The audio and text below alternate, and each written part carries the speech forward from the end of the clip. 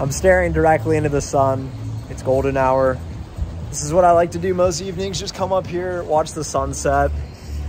Lighting's pretty good as well. Music's gonna get the video demonetized, whatever. I got a channel update. Effective immediately. You can expect new videos Monday, Wednesday, Friday. It's taken me 18 months to realize that this channel has lost its sense of identity, and I've let all of you down. This channel's lost its edge, it's lost its mojo, and it's lost its unapologetically weird creator, myself. I think I've been making videos based on what I think other people would expect me to be making, or maybe making videos trying to optimize for monetization or views, subscribers, or trying to niche myself in a certain topic rather than just talking about what I want to talk about. Like a video like this, feeling like I'm just talking directly to you and the camera and on the go, setting up in the wild, doing it. About 18 months ago, this channel caused me to face issues in my previous software sales job, and that was my fault. It was a traumatic experience, and I think it caused me to sort of put up the mask and say, well, if I actually show up as my full self, if I actually share my truth, if I actually share what I'm thinking or express too much passion, I could face repercussions. That could be negative. And logically, I was like, all right, well, let me just avoid that. Let me just not do that situation. So I deleted all my LinkedIn posts. I took down 900 videos from this channel. And I think I've been playing scared recently. And it's no way to live. It's no way to be. There's no way for me to do my best work if I'm not showing up as myself.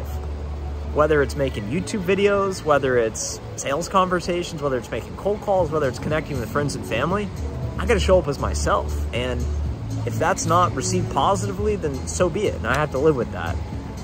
So I've realized that I've been letting everyone down, including myself.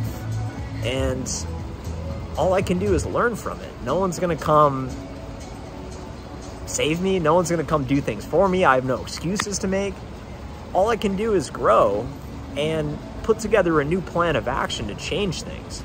So what I've done is I've identified what the problem is. I've been scared to be myself, which is crazy. So it's not like you just flip a switch and you're like, okay, now I'm authentic, whatever. I think it's a process, but I ordered a new camera so that I can start making videos out and about. I'm always moving around, and I think my best content is when I'm just in the moment. I have an idea.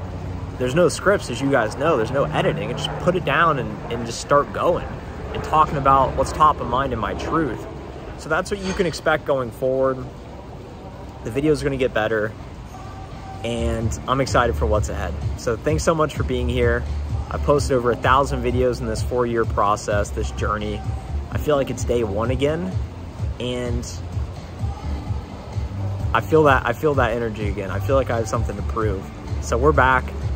I'm waking up 5 a.m., running every day, 6 miles, making a lot of calls, getting a lot of sleep, optimizing my water, my diet, and we're focused right now. I'm trying my best. I want more. I want to be successful, and I'm not satisfied. And I think there's some of you out there who probably resonate with that. You want more too. I'm sort of sick and tired of consuming too much content as well. So I don't know if anyone relates to that. So I need to start making more content rather than just consuming content. I'd encourage some of you to think about that as well if you want to make some content. But anyways, I'm fully focused on my software sales job. My goals are to hit my quota every quarter. My goals are to promote to a senior account executive, and all that matters are results. Doesn't matter what I say on this video. Doesn't matter how much I want to promote or hit my goals. All that matters is how much revenue I generate. Can I get pipeline?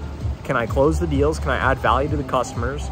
And can I continuously repeat that process until it's predictable and formulaic, and I'm hitting big revenue numbers every month, every quarter. I believe in myself. I know I have what it takes to be successful, and I want to maximize my potential. And that's what I'm thinking about. That's what's on my mind. And I appreciate those of you who are willing to give me another chance. Let's go.